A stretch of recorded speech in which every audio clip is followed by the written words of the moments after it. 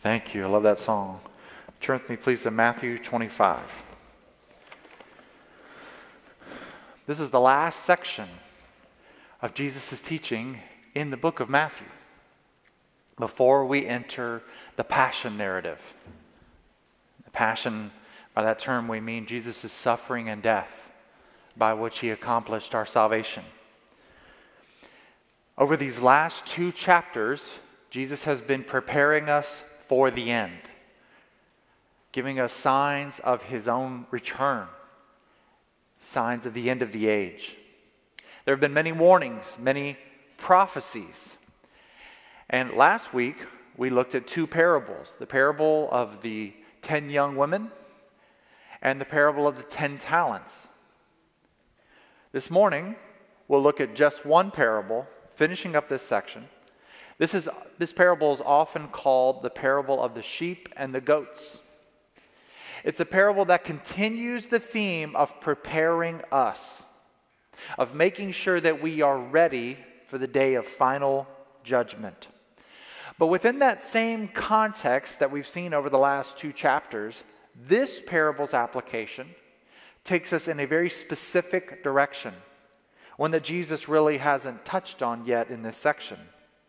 Even as we wait for Jesus' return and live lives that bring reward instead of punishment when he comes to judge the earth, look here at Jesus' clear and specific expectations of how we will live. Matthew 25, pick up in verse 31. When the Son of Man comes in his glory, and all the angels with him, then he will sit on his glorious throne. All the nations will be gathered before him, and he will separate them one from another, just as a shepherd separates the sheep from the goats. He will put the sheep on his right and the goats on the left. Then the king will say to those on his right, "Come, you who are blessed by my Father, inherit the kingdom prepared for you from the foundation of the world. For I was hungry, and you gave me something to eat. I was thirsty, and you gave me something to drink. I was a stranger, and you took me in. I was naked, and you clothed me. I was sick, and you took care of me. I was in prison, and you visited me." Then the righteous will answer him, "Lord, when did we see you hungry and feed you, or thirsty and give you something to drink? When did we see you a stranger and take you in, or without clothes and clothe you? When did we see you sick or in prison and visit you?" And the king will answer them, "Truly I tell you, whatever you did for one of the least of these brothers and sisters of mine, you did for me." Then he will also say to those on the left, "Depart from me, you who are cursed, into the eternal fire prepared for the devil and his angels. For I was hungry, and you gave me nothing to eat. I was thirsty, and you gave me nothing to drink. I was a stranger, and you didn't take me in. I was naked, and you didn't clothe me. Sick and in prison, and you didn't take care of me." Then they too will answer, "Lord, when did we see you hungry, or thirsty, or a stranger, or without clothes, or sick, or in prison, and not help you?" Then he will answer them, "Truly I tell you, whatever you did not do for one of the least of these, you did not do for me." And they will go away into eternal punishment, but the righteous into eternal life. So Jesus has been consistently preparing us in chapters 24 and 25 for his own return, for the last days of this earth. This parable here at the end has a much more obvious meaning and interpretation than many other parables. The symbolism in this one is very thin. That's not a negative observation at all. It's just a different way of presenting the material, presenting the teaching. Jesus even identifies himself very clearly within the parable and uses titles Son of Man, King, and Lord. The parable very obviously presents the picture of the final judgment that Jesus will pronounce over every human life. The symbolic aspect of the parable comes from one simple comparison. Verse 32, he says, "This will happen." He himself will separate them as a shepherd separates the sheep from the goats. It's a simile, this metaphorical idea of Jesus as a shepherd separating sheep and goats. Sheep on the right, verse 33 says, goats on the left, the right being the position of honor and blessing. About the shepherd performing this task, Michael Wilkins writes, quote, "In most areas of the world, the issue of separating sheep from goats would never arise, since flocks are unlikely to mix. But in the land surrounding Palestine, they often run together, and native breeds can look alike in size, color, and shape." So, shepherds in Jesus' time and place had to do this task. That shepherd is symbolic of Jesus in the final judgment. The rest of the section is presented directly. He really doesn't take that symbolism and run with it any further in the parable. He very clearly describes the final judgment in pretty much non-symbolic terms. Verse 31 is an echo of two other passages that we've already talked about. Look at verse 31. When the Son of Man comes in his glory, the Son of Man is the term Jesus uses most for himself in all of the Gospels. When the Son of Man comes in his glory and all the angels with him, then he will sit on his glorious throne. We've talked a lot in the book of Matthew about Daniel chapter 7, this really important Old Testament prophecy, this vision that Daniel had of the Son of Man coming before the Ancient of Days. I think that's the Son coming before the Father. And it says the Son of Man is given a glorious kingdom, an everlasting dominion. And it talks about him coming on the clouds with power and glory. Similar language to what we see in this verse. We've actually already seen this mentioned in chapter 24 just a couple weeks ago. That's also an echo of Daniel 7. Here it is. Then the sign of the Son of Man will appear in the sky, and then all the peoples of the earth will mourn. And they will see the Son of Man coming on the clouds of heaven with power and great glory. See the similarities? He will send out his angels with a loud trumpet, and they will gather his elect, his chosen people, from the four winds, from one end of the sky to the other. So you see, it's consistent. The Son of Man coming in power and glory, and the angels are there with him, just like our passage this morning begins. Through this reference to his future appearance and power and glory and authority, Jesus is telling us one more time in this section to prepare for his coming judgment. It's point number one. Prepare for Jesus' coming judgment. It's a repeated call in these chapters. Be ready. Be alert. We've seen these phrases over and over again. He will come in complete and total authority. In this book, at the end of Matthew, after Jesus' resurrection, he will say, when he gives the Great Commission, all authority has been given to me in heaven and on earth. He will come in that full authority at the end. He has authority as God to begin with. Jesus is God. He has full authority that way. But second, especially as we finish up the book, Jesus has authority because he has won.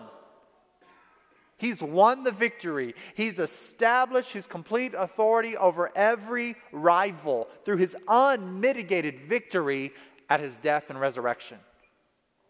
The resurrection in particular establishes Jesus' role as the judge of all. His resurrection, that victory is tied to his role as coming judge. Paul makes that explicit in the book of Acts. When he's in Athens, speaking to the philosophers there, he says this in Acts 17, 30 and 31. Therefore, having overlooked the times of ignorance, God now commands all people everywhere to repent. Because he has set a day when he is going to judge the world in righteousness, perfect judgment, by the man, you could capitalize that him, by the man he has appointed. He has provided proof of this to everyone by raising him from the dead. Jesus is fully God. He's fully man. He is the man that the Father appointed, having raised him from the dead to judge all. He's proven that this is the one because he's the only one who's conquered death. He died once. He will never have to deal with it again. He is victorious.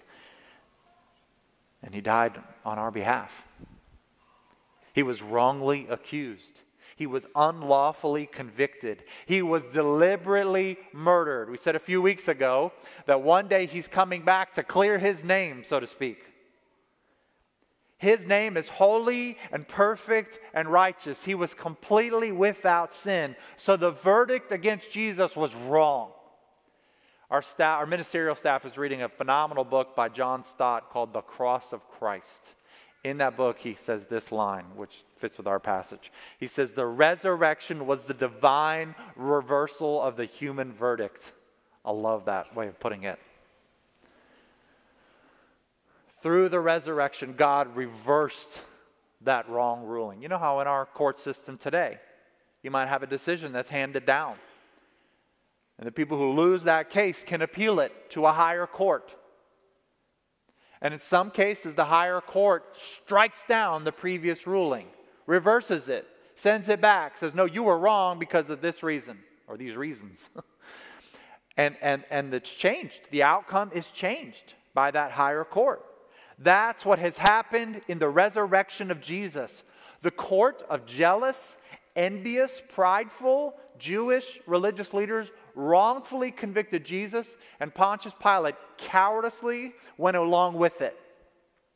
But a higher court, the highest court of all, has reversed that verdict. Jesus has won. He has conquered Satan and sin and death and hell. And he has been appointed the judge of all by his heavenly Father.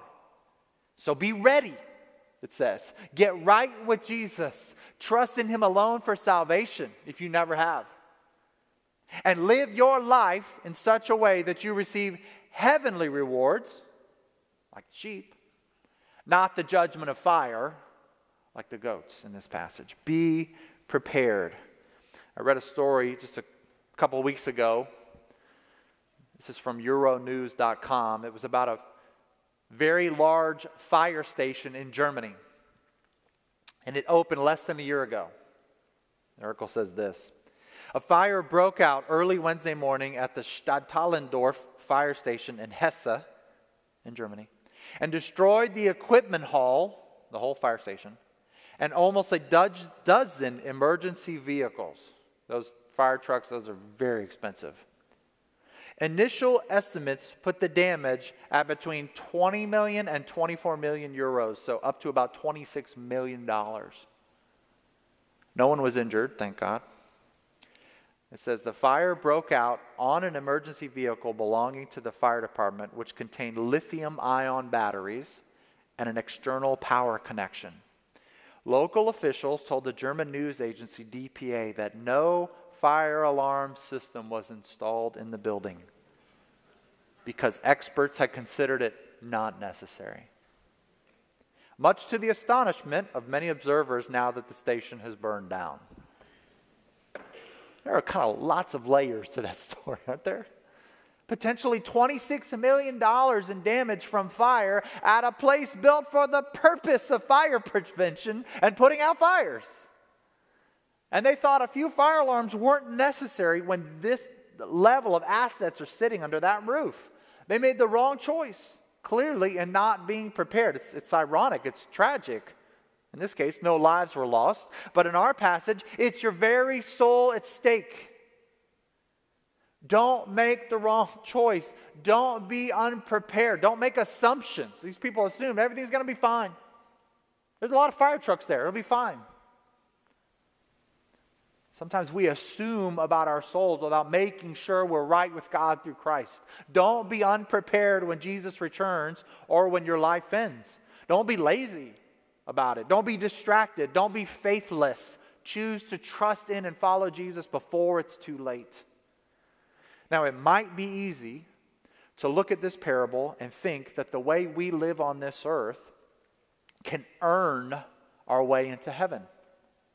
And you look at the parables, the ones who have acted a certain way in this parable, the sheep, are sent to the right of Jesus, the place of honor and blessing. They're called into the kingdom. They're called to eternal life. And the ones who have neglected to live that way, the goats, are sent to the left of Jesus, as verse 46 says, away into eternal punishment. So you might wonder, does this parable teach a works-based salvation? I think it's good to wrestle with that when you read a passage like this. And the best way to wrestle through difficult passages or passages that raise questions in your mind are to look at other Bible passages. The Bible is its own best commentary. I mean, commentaries written by men and women are helpful, but the Bible is written by God, all of it. So you know you're getting the right authority. You know you're getting absolute truth. So when you come to a passage that raises that question, look at other passages. And one that comes to mind with regard to this is Ephesians 2:8-9 that says, "For by grace you have been saved through faith. It is the gift of God, not of works, lest anyone should boast." So we know, and there's lots of other examples of that principle that we could give. Of salvation is by grace alone through trusting in the work that Jesus already did. So we have to wrestle with this. What does he mean here? I think if you look closely enough, this passage also teaches that we're brought into relationship with God by grace as well. It doesn't teach us that we can earn our salvation. It teaches, number two, that we should live differently in light of the Father's blessing of grace. In light of the gifts of salvation, that's why we do these good works. That's why we care for the needy, as he talks about in this passage. Because of what God has given us in Christ. Not in order to earn our way into his favor. We can't. Nothing we could do could earn that. Live differently in light of the Father's blessing of grace. We don't do good works in order to earn our salvation. That is contrary, by the way, to what many people in America and many people in the Bible Belt believe. Many people around us, maybe some in this room, think that the way to go to heaven is to just have your good outweigh your bad on some cosmic scale up in heaven. If I could just have more good actions, then I'm in. That is not how it works. Number one, no sinner can dwell with God. One sin separates us from God forever. Number two, for all of us, our bad would vastly outweigh our good. All of us. Often even our best actions are taken with bad motives, which taint them. Scripture in the book of Isaiah says our righteousness is as filthy rags before God. If we could earn our way to heaven, Jesus would not have needed to come to earth. Why did he come if we could make our own way? Instead of that wrong understanding of salvation, we are taught in Scripture that our works are done, holiness, obedience to God, helping others, blessing others, as he talks about here, those are all done in light of God's salvation, as a result of God's gracious blessings on us. And I think you see this in a couple places in verse 34. Notice what he says. Before he mentions what they've done, he says, "Come, you who are blessed by my Father." Notice that? You're blessed. You're given something. He doesn't say, "Come, you who have earned your payment from my Father or gotten what you deserved. Come on in. You've earned it." No, you who are blessed, you're receiving a gift of grace, a blessing. Second, he says in that same verse, "Inherit the kingdom prepared for you from the foundation of the world." Actually, I literally just thought of this. That word inheritance, I think, implies his grace too. You don't work for an inheritance. Right? It's a gift from someone in your family who's passed away. It's not something you've earned through a job. But also, he says, this is the kingdom prepared for you from the foundation of the world. So, they were chosen to receive this gift before they ever existed. They didn't earn it.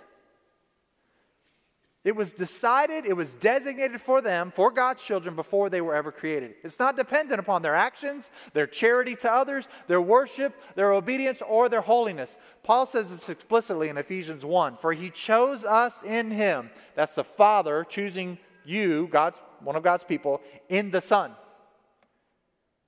He chose Christians in the Son, in Christ, before the foundation of the world, before he created, to be holy and blameless in love before him. He predestined us, he chose it before, to be adopted as sons through Jesus Christ for himself, according to the good pleasure of his will, not because we earned it. not because we deserved it, to the praise of his glorious grace, a gift you don't deserve, that he lavished on us in the beloved one, in Jesus. Don't stumble over those words, predestined and God choosing us. They're in the Bible.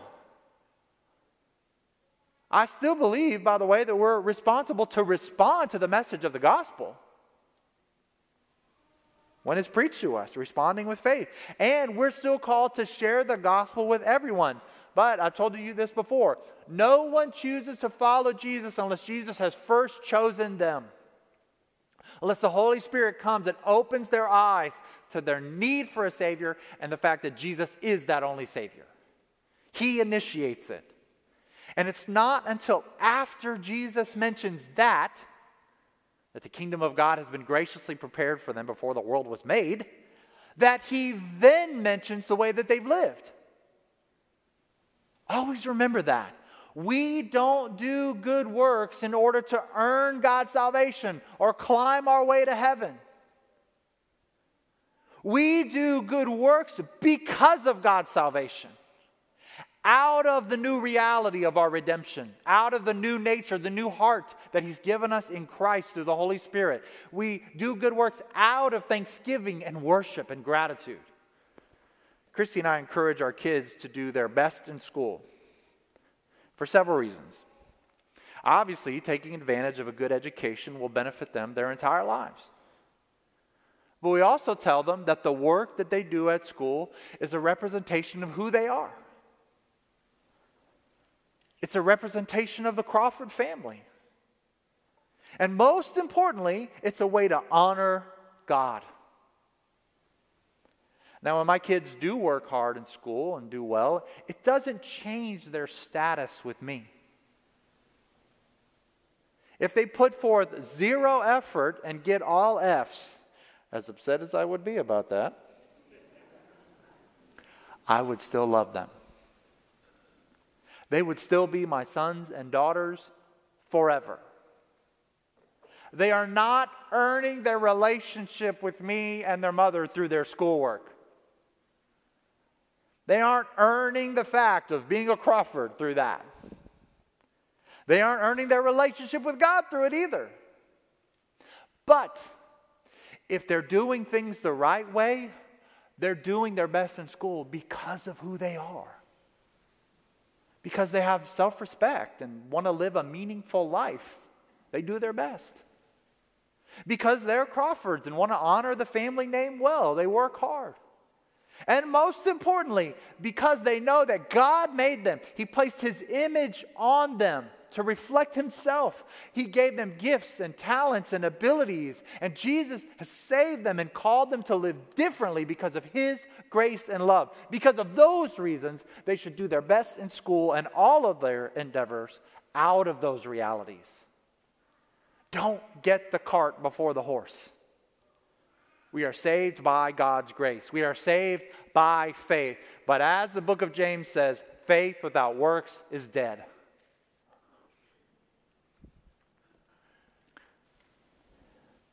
True saving faith always shows itself in our works.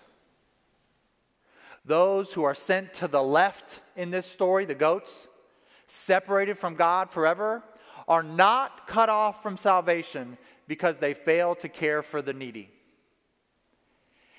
Their lack of care for the needy proved their lack of faith in Jesus, demonstrated it.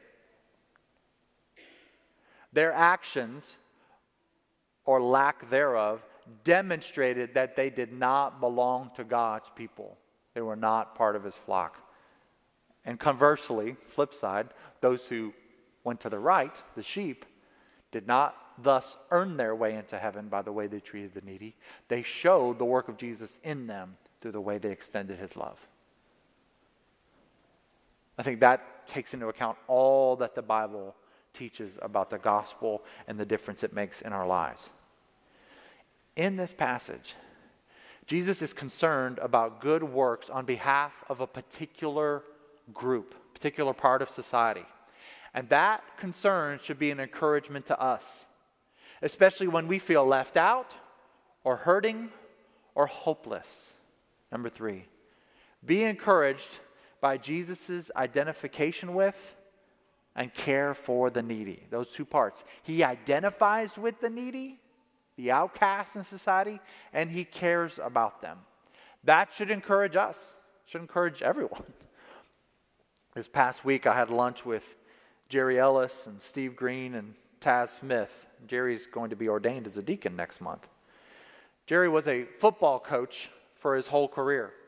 It's had a huge impact on the lives of countless young men. I think it's a bit ironic that his son Khan, I have this whole story and they're not sitting in their normal spot today. But the story would have been better in that case. But it's funny to me that his son Khan turned out to be a football referee. I don't know how coaches and referees typically don't get along that well, but I guess it worked out for them. At lunch last week, Jerry told us about a phone call he got when he used to attend another church here in the area. Someone at that church he knew had been out to the local prison. And there he had met a young man who said he knew Jerry. And he asked him, "Will you tell Jerry hello for me?"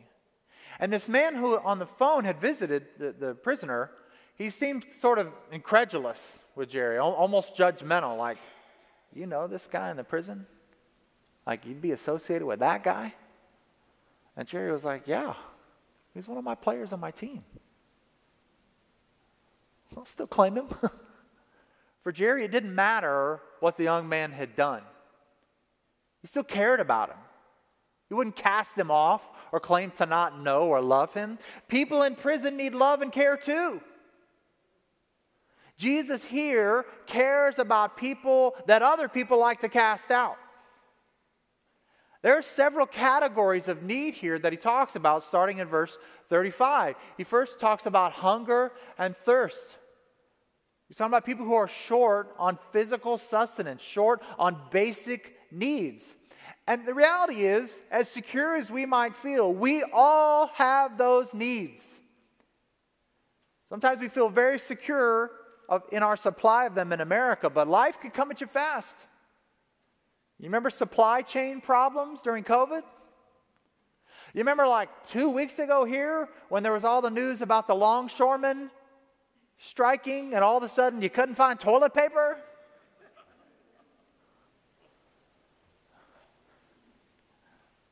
We are all so dependent upon God to supply our basic needs each moment. Let me think about people, my sister lives out in Colorado. Those folks, you got to keep, during the winter, you got to keep basic supplies in your car in case you go off and do a snowbank. I mean, we are fragile.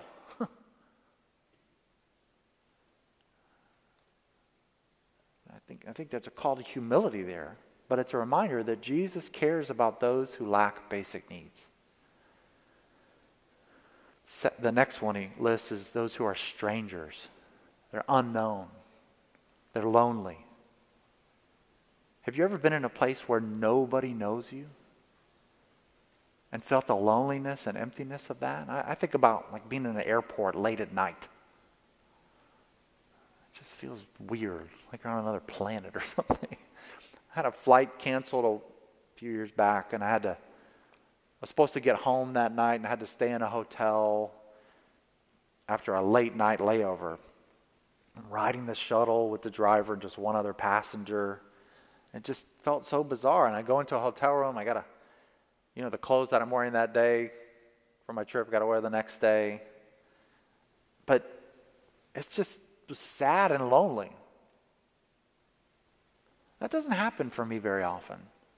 But there are people for whom that is their normal, everyday existence.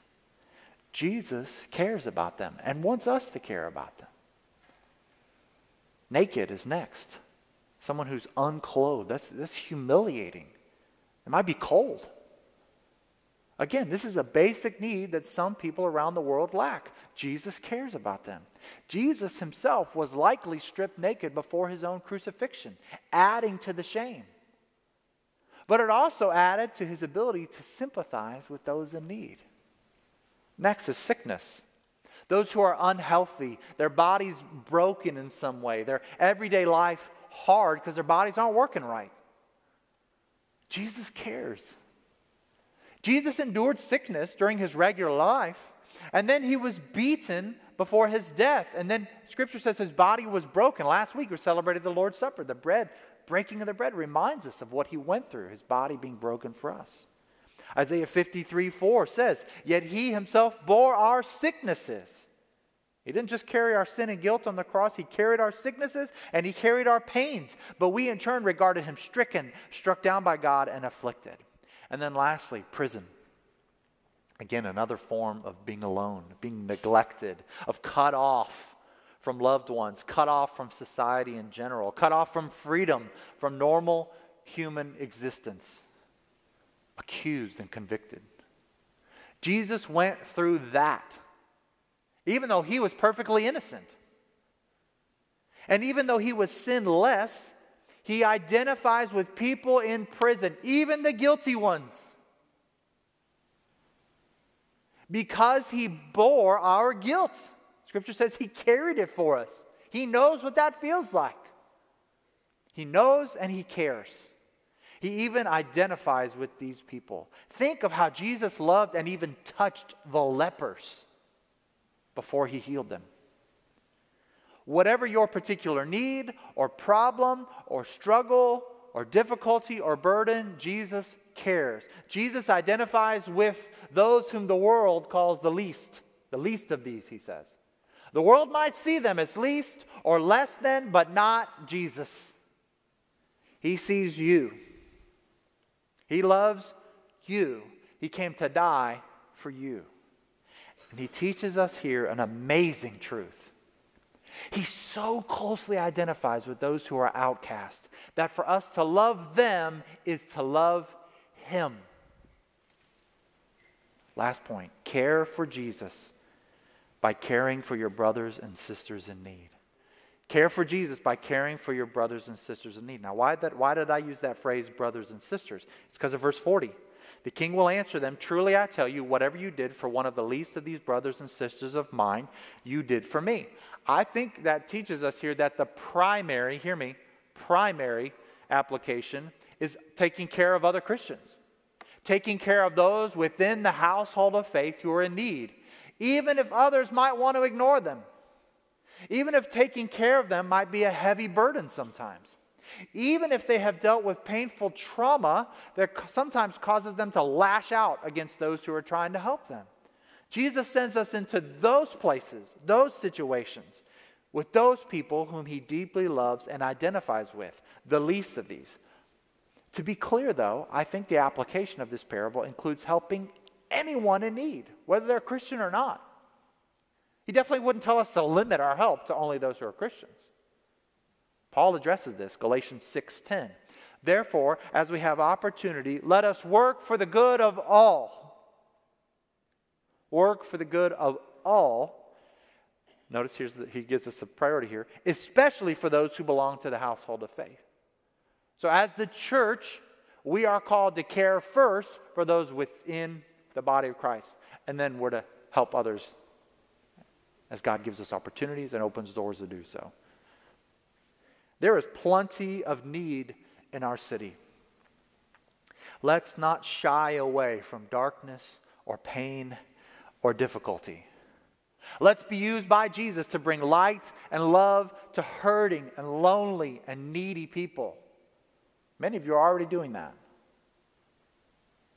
Many of us have been involved at the Memphis Ministry Center over in Raleigh, serving through Send Relief. I think we need to continue that partnership. Many of you serve at Brinkley Heights on a regular basis, and you give to their food drives. Some of you serve through Arise to Read, helping those who struggle with literacy learn how to read. Our benevolence offering that Warren mentioned. This past month we did it for hurricane relief, but on a monthly basis, as you give to that, it enables us to help many people. And we, especially the last couple weeks, we got a ton of requests. People have come in. Press on in those things. Expand in those things. And be ready for opportunities that God gives you as an individual out in our community to help people around you as well. Jesus calls us to show up to be there for those who are hungry and thirsty and estranged and naked and sick and in prison. My wife was recently reading a book by the columnist David Brooks called How to Know a Person. Brooks tells this story. He says, a person who is good at accompaniment understands the art of presence. Presence is about showing up at weddings and funerals. And especially showing up when somebody is grieving or has been laid off or has suffered some setback or humiliation. When someone is going through a hard time, you don't need to say some wise thing. You just have to be there with heightened awareness of what they're experiencing at that moment. He continues, I recently read about a professor named Nancy Abernathy who was teaching first-year med students, leading a seminar on decision-making skills when her husband, at age 50, died of a heart attack. With some difficulty, she managed to make it through the semester and carried on with her teaching. One day she mentioned to the class that she was dreading teaching the same course the next year because each year, during one of the first sections of the course, she asked everybody to bring in family photos so they can get to know one another. She wasn't sure if she could share a photo of her late husband during that session without weeping. The course ended. Summer came and went, and fall arrived, and with it, the day she dreaded. The professor entered the lecture hall, full of trepidation, and sensed something strange. The room was too full. Sitting there, along with her current class, were the second-year students, the ones who had taken her class the year before. They had come simply to lend their presence during this hard session. They knew exactly what she needed and didn't need to offer anything more. This is compassion, Abernathy later remarked, a simple human connection between the one who suffers and one who would heal. Jesus is full of compassion. He shows up for those in need. He doesn't leave them alone. He has shown up and shown his love through his sacrifice on the cross. And he continues to show up every day for those in need, both in his care and provision and through the love that he sends us to show. We are called to extend his love. And get this, as we end this big section on being prepared for Jesus' return in the end, when Jesus judges our lives on the last day in perfect justice, he will look at how we treated those who had no standing and no ability to pay us back. And he will treat our actions toward them as actions toward himself. Pray with me. Father, I ask that you would help us to take this message. Help me to take this message to heart. You have been so generous in sending your Son for us. You've been generous in giving us life and providing for us. Everything we have is from your hand. We are not self-sufficient. We need you. We need every breath, each moment. We know it's a gift from you, and we receive it with gladness and thanksgiving. Our basic needs come from you. Lord, we acknowledge that, and we ask that you would help us to be open-handed with these gifts, giving back to you and giving to each other, giving to brothers and sisters, giving to people in our community who are in need. And Lord, we trust what you say in this passage, that as we give to others, the least of these in our society's eyes, we are giving to you. We're caring for you. And we look to your rewards for that. God, we're not looking to rewards in this life. We know everything in this life is fleeting. Will not go with us. We want to live in light of eternity. Help us to do that, Lord. May we live generous lives out of gratitude. Not trying to earn our way to salvation. We know we can't do that. But out of thanksgiving for your love and mercy and grace. Lord, if there are any here or any watching online who have not received Christ and known his love, may they receive him today. And may you use us to show your love to our community and world. May we draw closer to you as a result of this passage. In Jesus' name, amen.